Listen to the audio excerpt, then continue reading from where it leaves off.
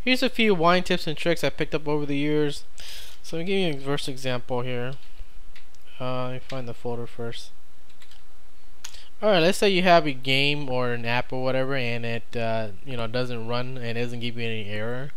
One thing you can do is to try to troubleshoot it is open the terminal and then drag and drop it in there, and then you push enter to run it, and it'll tell you some type of error or whatever. Like they say this one is missing a DLL file or whatever the hell it is, and hopefully you Google that and you find it. Okay, this doesn't have to be wine apps. It can actually be Linux or any program on your Linux system. Just drag it in there and see what's going on.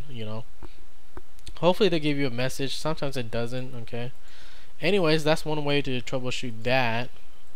Another thing is making a launcher. Now there's a few ways to make a launcher, but sometimes it doesn't work the normal way. I'll give you an example. Let's say you have usually people, they do this. Let me show you. You point it to wherever your exe is at. Let's say this is my path here.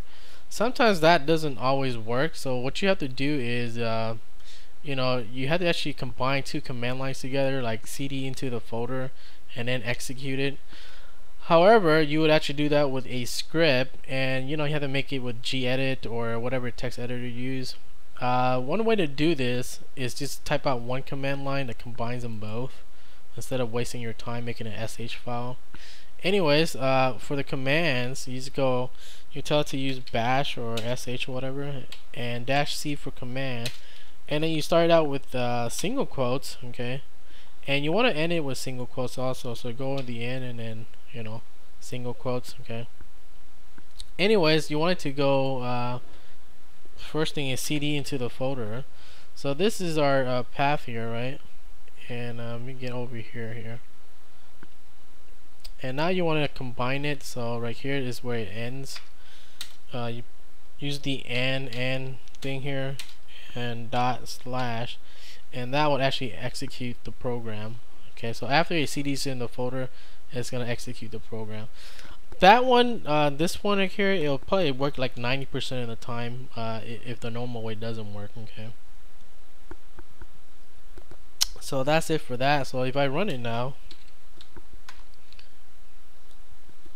say it loads up fine, and let's go on to the next one. Okay, let's say you have a few wine apps open. Let me see another one, whatever, and you want to kill it all, whatever. You can actually set up a hotkey to kill it. It's kind of like xkill for Linux apps, but this is xkill for wine. Okay, so if I go this, it'll close it all.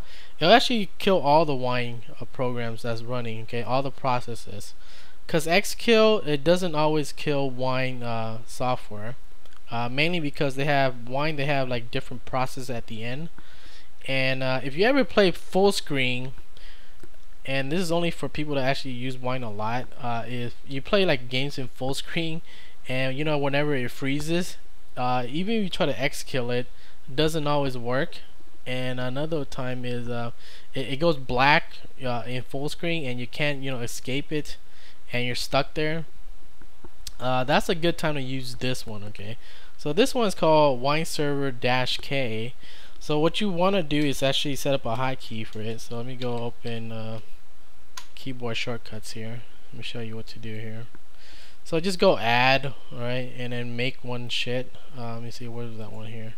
So what you have to do is just type in wineserver-k, and this one will kill all the wine processes, and that's what I use. So it is the xkill for wine. Okay, because normal xkill is just for the one process, and that's for Linux usually.